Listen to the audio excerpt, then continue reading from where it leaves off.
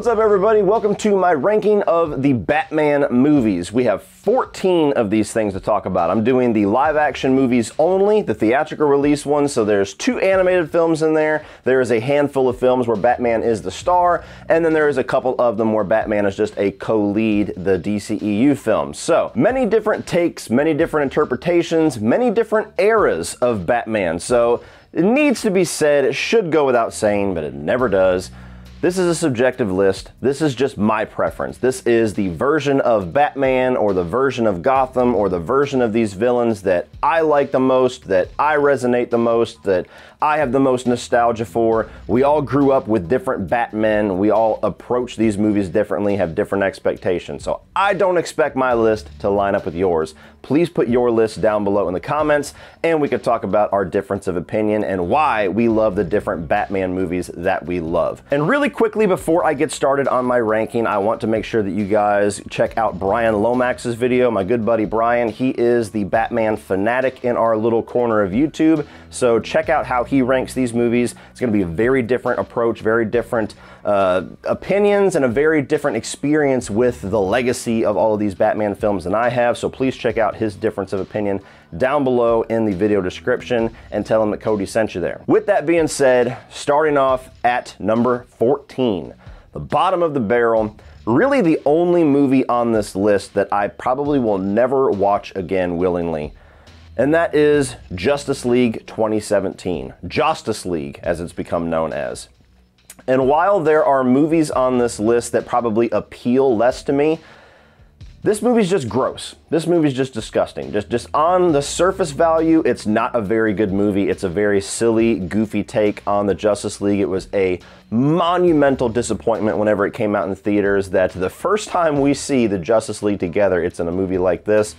And in the years since all of the cast, including pretty much everybody in this movie, the director, even some of the people from behind the scenes have just denounced this thing, have let out details about how horrible the production was. Joss Whedon being brought in, which there was a time I wouldn't have blamed him, but apparently he's kind of a douchebag himself. So he comes in, tries to basically artificially make this movie that Zack Snyder has shot his own by recreating the entire thing, and those two tones could not mismatch more if they tried. I can't really say anything more about this. It's not a very good movie even if you can watch it, but just with how gross the situation was regarding this movie and how the studio took it from Zack Snyder in a time of ultimate tragedy, I will never watch this thing again. I fucking hate it. Number 13 for me is going to be Batman 1966. Now, this is the only theatrical released Batman movie that I chose not to review because I have never liked the 60s era Batman. When I grow up in an era where I like the darker, more serious tone of Batman, even when I was a kid, I liked that more. You know, I wanted something that was serious. The Batman animated series, certainly. I've just never really been able to get behind the goofy, campy side of Batman with the pow, bang, and the little Batman dance. I know there's an era of people that grew up with this, that adore it, that have a lot of nostalgia for it. I know there's even people that are my age or a little bit older that have gone back and watched it and can appreciate it on its own merit. I'm just not somebody that can. I did watch this film. There's certainly some goofy fun to be had laughing at Batman taking on a rubber shark and stuff like that, but it's a movie I'll never watch again. It's a movie that I get no enjoyment out of. It's just not for me. Number 12 is going to be Batman and Robin. Now, there's going to be some people upset that I put this above 66, but I was 6 years old when this movie came out. I adored this movie for a long time when I was a kid. Arnold Schwarzenegger in a Batman movie, I mean, that was like God's gift to me when I was 6 years old. So despite the fact that this movie is absolutely terrible, that it is goofy as all hell, that it is campy as all hell, that Arnold Schwarzenegger speaks in puns, that George Clooney gives possibly the worst performance that we've ever seen as a Batman, which is, you know, more so the fault of the movie, but still, that is a fact. The villains are just, wow. That version of Bane, okay, sure.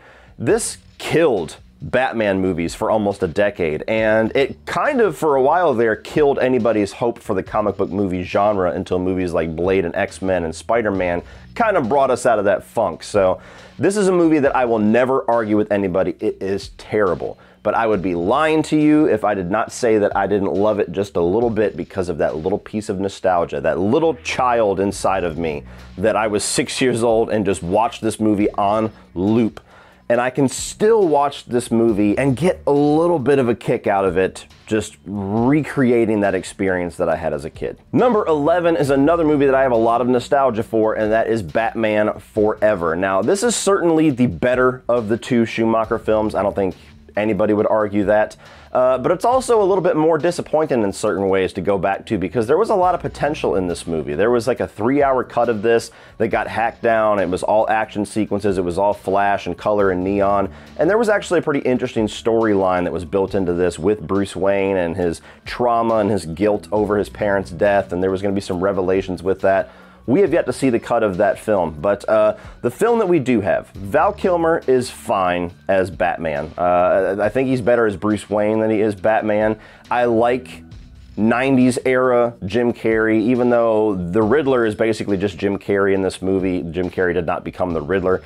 There's something nostalgic about going back to that classic golden age of Jim Carrey when he was just on top of the comedy world. Tommy Lee Jones, fine. He's okay as Two-Face, even though he's doing his best Jack Nicholson impersonation. And there's just a lot of color in this movie. The action sequences are pretty entertaining. There's a lot of visual, interesting things going on screen. It's a very different take on Gotham and the world of Batman. And like I said with Batman and Robin, I still have a lot of nostalgia for this movie because unfortunately the Schumacher era was my era of Batman. That's what I grew up with as a kid. And so I have fun with this one. You know, it's not a good movie, but I can watch it, and despite all of the flaws, just like with Batman and Robin, I can still get a little bit of a kick out of it, trying to kind of revisit my childhood in a way. Number 10 for me is going to be Lego Batman Movie. Now, this is a really good animated film. Putting it this low on this list is not meant to be a knock. Honestly, from Batman Forever up, I think these are all mediocre to great, some of the best of all time films. So only the bottom 3 I would consider bad films. Lego Batman Movie I enjoyed a lot when I first saw it. I reviewed it. It was one of the earlier reviews on this channel. I gave it a very good rating. I think that the humor was good. He was a standout character in the Lego Movie, so we all kind of wanted to see him in his own universe. There's a ton of different Batman and DC villains. There's also just Warner Brothers characters thrown in here. It's a goofy, fun time. But I've never really had the desire to rewatch it. I've rewatched the Lego Movie probably 5 or 6 times. I have not really rewatched, aside from before I did this list, I had not rewatched Lego Batman Movie since I saw it in theaters. So I'm just somebody that, as I've grown up, I'm less inclined to pick up an animated film. That's just who I am. You know, there's one movie on this list that's going to be an exception to that rule, but I much prefer watching mediocre to bad live action films over watching incredible animated films. And I would just say this is a good animated film. Number 9. Ooh, this is gonna hurt. Okay, Batman 1989. I know some of you guys grew up with this, you still love it, it's your favorite Batman, all of that. Technically, I grew up with these films too. Even though the Schumacher ones were the ones that I was able to see in theaters and have that experience with. I was born in 1990, so I just missed the boat on this one. I never really got into the 2 Tim Burton films, even as a kid. As a teenager, as a young adult, as a 32-year-old man, I still do not really get into this. And a lot of that's because I just don't really get into Tim Burton. I'm not a fan of his. There's maybe 2, 3 movies of his I would say that I mildly enjoy. The rest of them I really just don't like. He just does not jive with my style. I appreciate his art direction. I appreciate the fact that he always has a very artistic vision. You can look at a movie and in 2 seconds tell it's a Tim Burton film. And giving credit where credit is due, his Batman film not only like revolutionized Batman in a large way, but also revolutionized comic book films. It's a very important movie, and it's a huge movie for a lot of you people.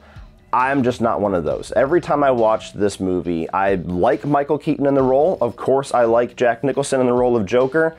But beyond that, I think that the script and the story is very, very weak. And back in 1989, it was the shit. I get it. But nowadays, you watch it, and even, years ago, you watch it, there's just serious script issues with this movie. There's not really much of a story going on here. And so while I love these 2 characters, while I appreciate this vision of them, this is a movie that I will always say I appreciate more than I actually enjoy. Number 8, huge shock for me, is Batman Returns. Now, A lot of what I just said about Batman you can apply to this. But I have always thought that the 1989 Batman was better than Batman Returns. That's always just been a fact in my head. I actually reviewed Batman Returns a few years ago before I ever reviewed any of the older Batman films, because my buddy Brian Lomax, who I'm doing a collab with in this video, it was like a Secret Santa thing. He wanted me to do that for Christmas, and we all kind of chose each other's movies. And I watched this and I was like, oh, it's just not as good as 1989. You know, it's just weird. It's just like a Tim Burton film. This isn't a Batman film. But when I watched it this time, it's almost like I appreciated the fact that it was a little bit more balls out. I appreciated the fact that it was weirder, that it was a lot darker, that it was creepier, that it was just more fucked up. These really extreme interpretations of Penguin and Catwoman. I like Catwoman certainly a lot more than I do Penguin, but there's something about it that's just so distinct that it can only be this movie that it kind of stood out to me more, and I kind of enjoyed it more this time rewatching it than I think I've ever enjoyed watching this film. And of the two, I think this one has a lot more going on. There's a lot more story moving through. There's a lot more of a coherent script. It's still goofy as all hell, but I feel like the plot keeps propelling forward in it with all the different characters, the different plots that we have going on. And so I was more entertained by this one. It's still a movie that I would never call one of my favorites. It's still versions of these characters that certainly are not the versions that I kind of hold into my head canon, but I enjoyed Batman Returns a lot more this time than I remember ever enjoying it. Number 7 is going to be Batman v Superman, and I am only considering the Ultimate Edition. The theatrical edition I will never watch again. I don't even acknowledge it. So this is the Ultimate Edition. This is where it fits for me. While I absolutely love Ben Affleck's Batman, I absolutely love Henry Cavill's Superman. I think that this is a very visually impressive movie. It's a very visually striking movie. Zack Snyder knows how to do shots. This guy is a visual storyteller in every sense of the word. I think there's a lot of ambition in this film that I really am impressed at, and I really do value. Even though they don't quite reach the lengths that they are going for in this movie in every single aspect, I still appreciate the fact that they went for it. I will always prefer ambition that doesn't quite get there over a movie that meets its goal but is extremely safe and vanilla. And so even the introduction of Wonder Woman, like, I'm mixed on it. I love Gal Gadot in the role. I think she's well utilized in the film, but I think she's kind of a distraction as well. I really do enjoy this film. I think that it's a good time. It's not necessarily the most rewatchable on this list because it's very long, it's very dark, it's very taxing, but I do enjoy it. And I will say this has the greatest Batman action sequence that we have ever seen, possibly will ever see. That Batman warehouse fight is just fucking incredible.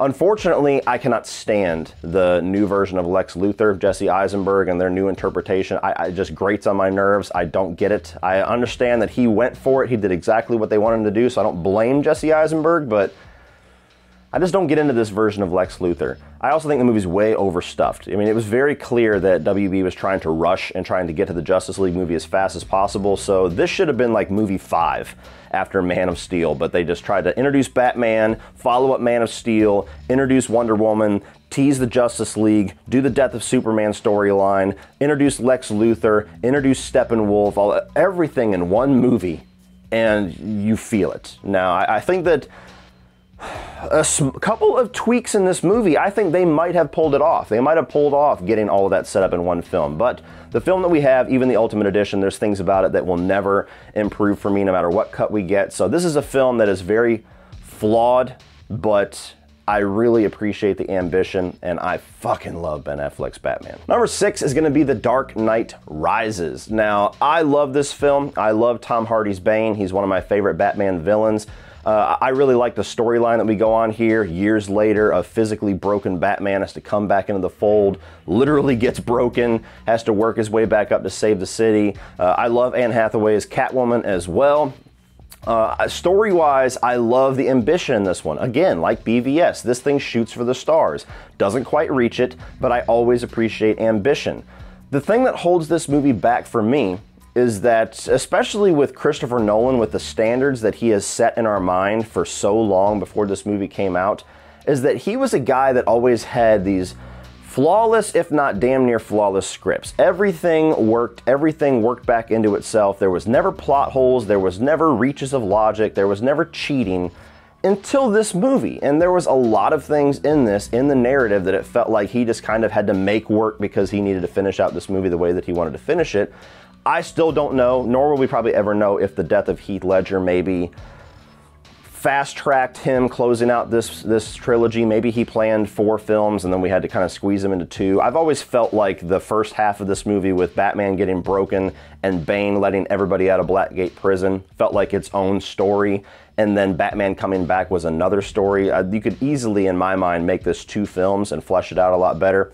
But because it's 1, there's just a lot of logic gaps here, with Batman being able to get out of this little hole in the ground, with a child being the one that got out before him, making this way out of realism gap. Even him getting back to Gotham, I've always had questions with. Just a lot of conveniences here. But I love a lot more in this movie than I have problems with. Talia al Ghul, that's another one, you know, the death scene. So again, like BVS, this movie's flawed.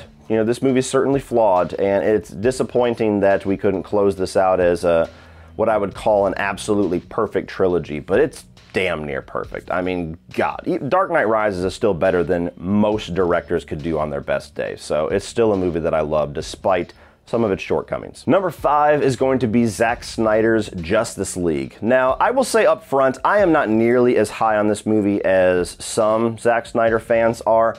It seems like a lot of people are ready to hand this Oscar for greatest movie ever made to this film just because they got to see it. But I love the fact that this thing exists. I love the fact that Zack was able to complete his film, that he was able to show his fans what the intention was, and to be able to kind of right the wrongs that were done to him by Warner Brothers. You know, it's a movie that I think is a big precedent. It's a precedent in a good way and in a bad way in a lot of different aspects, but I think it's a good precedent that for what was done to this guy during the production of Justice League, and even during the production of Batman v Superman, with them hacking that to fucking hell and throwing it in theaters, that this was kind of a redemption for Zack Snyder. Still a movie that not a lot of people are going to appreciate if they're not a fan of Zack Snyder, but I think that it's a movie that I would love to hear anybody try to tell me an argument about why Justice League is a better version of the movie than this. I think this movie improves on every single thing from 2017. And when you have this film, it actually retroactively makes Man of Steel and especially Batman v Superman make a lot more sense, and actually enriches them for rewatches after you see where things were heading. I think that all of the characters here, from the ones that we've already met, like Ben Affleck, Henry Cavill, Gal Gadot, are all great, but including the new ones. When you get Aquaman and the Flash and Cyborg, they're great in this movie. I really like the epic storytelling here. This is, if any movie in the comic book genre can be accused of being an epic, this is the one. I mean, aside from the 4-hour runtime, just the scope of what is going on, from moving to Themyscira to the whole battle with Steppenwolf to revitalizing Superman and the whole fight with him, and then going back against Steppenwolf and showing Darkseid at the end of it, leading up to a movie that, jury's still out. You know, maybe one day we'll get to see another movie, we'll get to see what happens with this, but this might be it. But it's a film that I think is a movie that's deserving of the title of Justice League. You know, it's still not the most rewatchable movie for me. I can't tell you when the next time I'm going to watch a 4-hour movie, despite how much I like it is. And I certainly like it more when, talking specifically about Batman movies, when Batman is the star.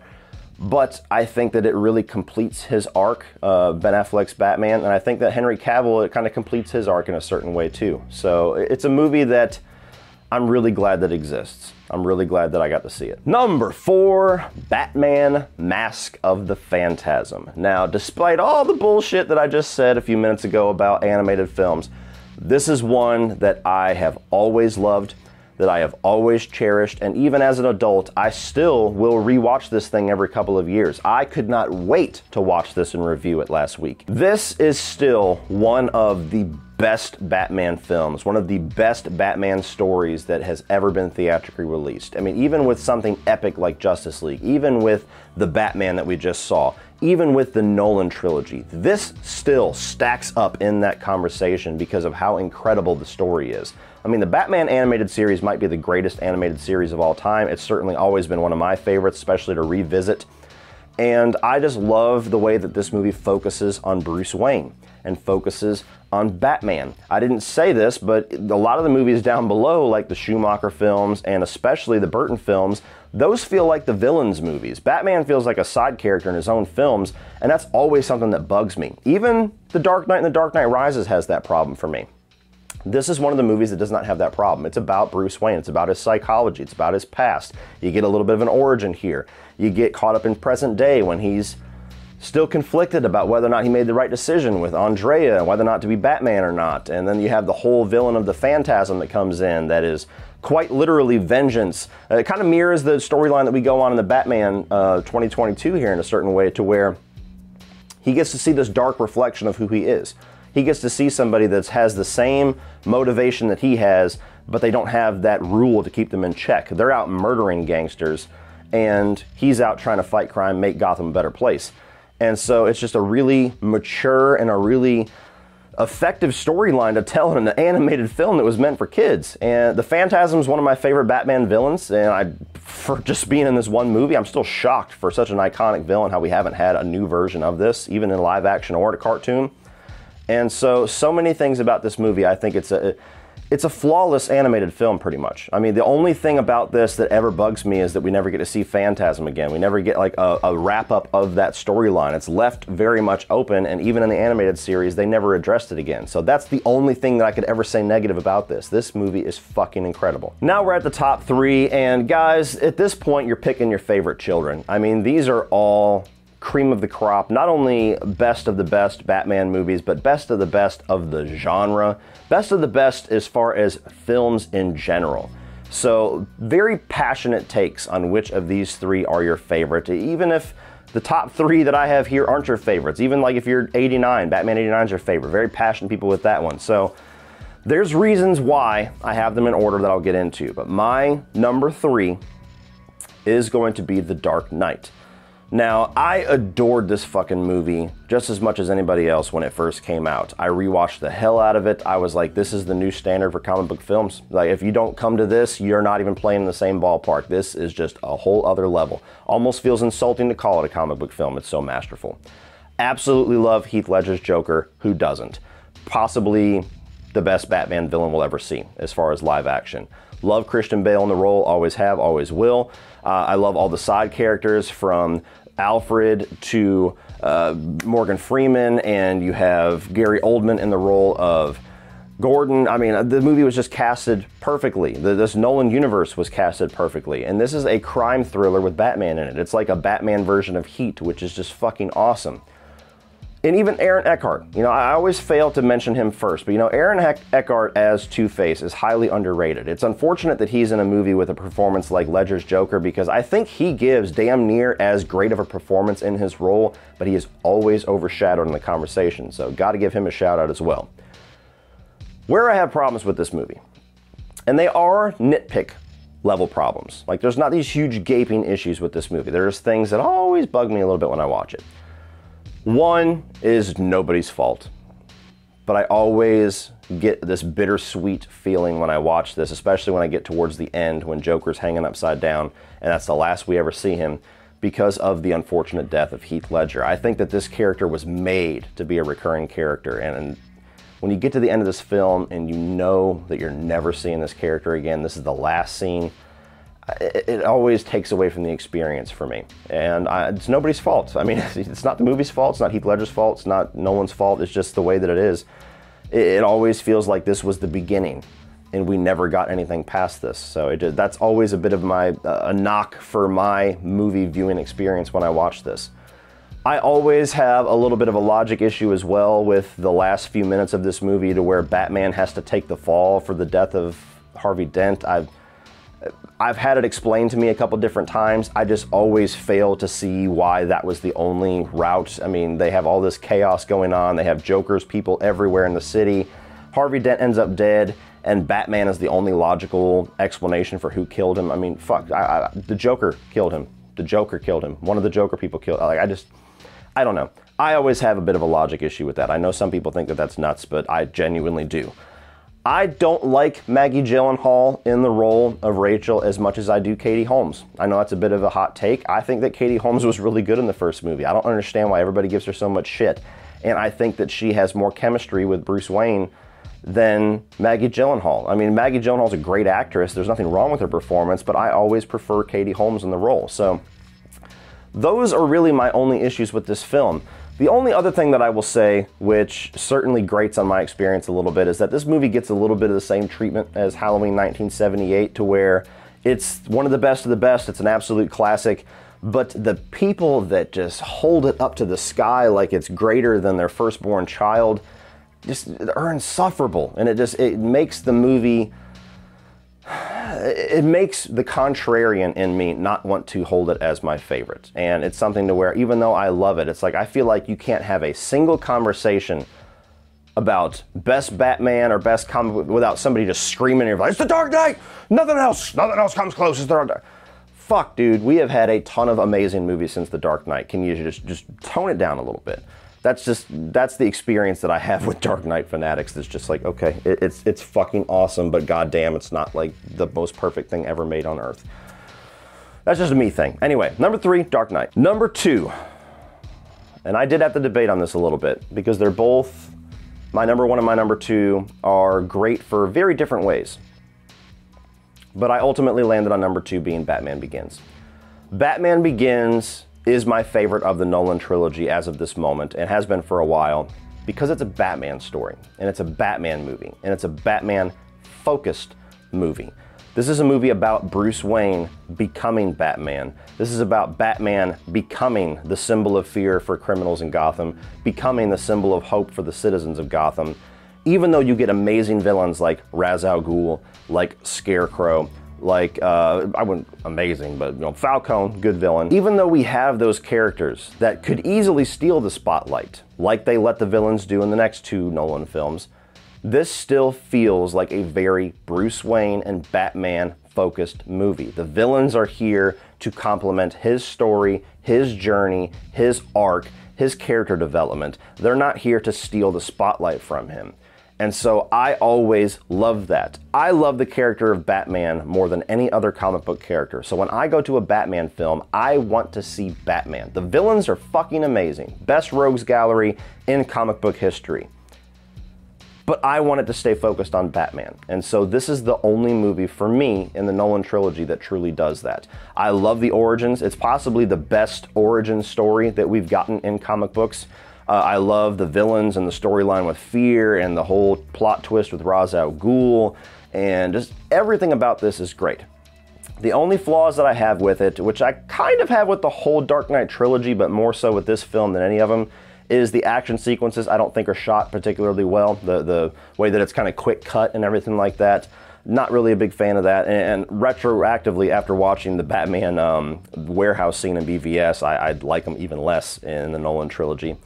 Also, I absolutely adore this Batman suit. I think it's the best looking Batman suit in the trilogy, but you go back to that stiff neck thing that drives me nuts from 1989. And finally, something that I did not want to mention 3 times, but I do not like the Bale Batman voice. As a kid, when I first saw these, as a teenager, it didn't really bug me all that much. I was like, oh, that's interesting, that's different. The more that I've rewatched this film, the more that I don't like it. Just, where are the jokes out? It's so easy to make fun of. I understand the logic behind it.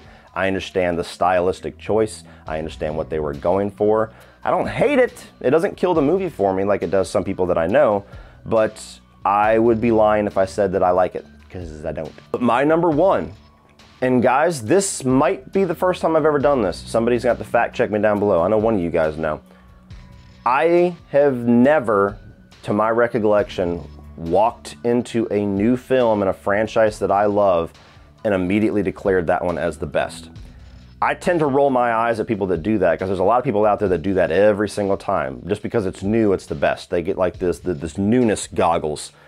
And I always kind of put myself in check when I go and see new films, and even though I might love them, I always put myself in check. I'm like, but I got to give it time. I got to give it time to rewatch it. I'm not ready to declare it as the best because I've had 7, 8 years, 20 years with this movie.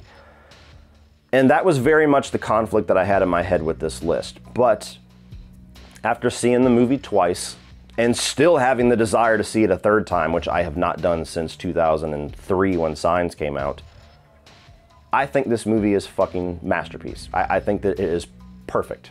I think it's the best Batman movie. I genuinely do. That's something that I don't do. I gave it a 5 out of 5. I don't think I've ever given a new film 5 out of 5. I've given very few films in general 5 out of 5, but certainly never walked out of a brand new film and gave it to it. And so it just reassured me after watching it the second time that I wasn't crazy, that I wasn't just up on the hype. I watched this, and Robert Pattinson's Batman, Paul Dano's Riddler, all of the side characters, especially Jeffrey Wright's Gordon and Colin Farrell's Penguin, are just, it's incredibly cast, perfectly cast all the way around. The tone and the approach that they go for, this dark, seedy, noir, detective murder mystery, is exactly what I have wanted out of Batman for decades now. This serial killer, jigsaw, Ghostface style of Riddler is actually a crazy little idea that I had back in the day playing Arkham City when I was going around and doing all these little devices to get the Riddler trophies. I was like, that would be fucking cool if they did like a really like fucked up horror take on this character eventually. And we got one. I legitimately was like, I feel like my house is bugged. I said that in my review. The way that they characterize Gotham here, and the corruption in Gotham, and how many layers it has to that, and how that works its way into the story between Riddler and Batman was brilliant. The reveals in the movie, some of them surprising, some of them not so much, are still just very well crafted. And the movie, for being 3 hours damn near long, especially the second time I watched it, it flies by. It's a movie that does not, for me, feels like it ever really loses its pace. It doesn't feel like there is a lot of extra shit here that needs to be cut. And I'm typically somebody that would say that. I'm like, 3 hours, yeah, you could have taken that out. You know, do we need that scene? You could have shortened it. This movie, I'm like, no, I would have taken more. And even the fact that the way that the movie is kind of laid out like a chapter book, to where it very much feels like chapters of the story are beginning and ending at various points in the film, to the point where you get to the conclusion of the Riddler storyline, for, you know, the climax of the Riddler storyline, that where the heightened actions are at its peak, and we still have a 30-minute, you know, action sequence, struggle, plot, epilogue, everything to go through. And I think that that is brilliant, the way that they do it, where sometimes that would feel superfluous to me. It feels like it's necessary. It feels like it's deliberate, like it was a stylistic choice, and it works for me. So the Batsuit, the Batmobile, my favorite of all of them. And again, I'm not somebody that tends to declare favorites on the new shit, but I love this Batmobile, and I love this Batsuit. And I think that it leaves us in a place where there is so much potential for these characters, for this world, for this franchise, that I cannot wait to see what is next. I cannot wait to see how this Batman evolves, how this Gotham evolves, what new villains, what new takes on these villains we're gonna see. The different HBO Max shows that they're talking about, with the Arkham Asylum show, and maybe a GCPD show if they're not the same thing, and the Penguin getting his own show. I cannot wait to watch those. I mean, this just kicked off a whole brand new era of Batman that I am on cloud 9 for.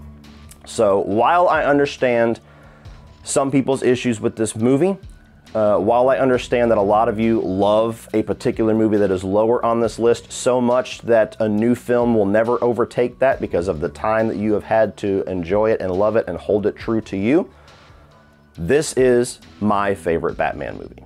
It is my number 1. So what do you guys think? What is your ranking of the Batman films? Let me know down below your list. I am going to be doing a ranking of the Batman actors, as well as all of the live action villains. And if those are successful, if you guys are wanting more, if you guys show up in droves and are just having a blast talking Batman along with me, I might decide to do more. Maybe I'll rank the Batmobiles and the Batsuits, but those are the ones for sure that I am doing over the next couple of days. So definitely like and share this video and hit that subscribe button if you are a fan of Batman and want to see that future content. Be sure to check out Brian Lomax's video. His link will be down in the video description as well. He's also going to be doing those rankings, so we're probably going to line up our releases for both of those as well. And as always, guys, thank you for watching, and remember, opinions are like assholes, but that doesn't mean that you have to be.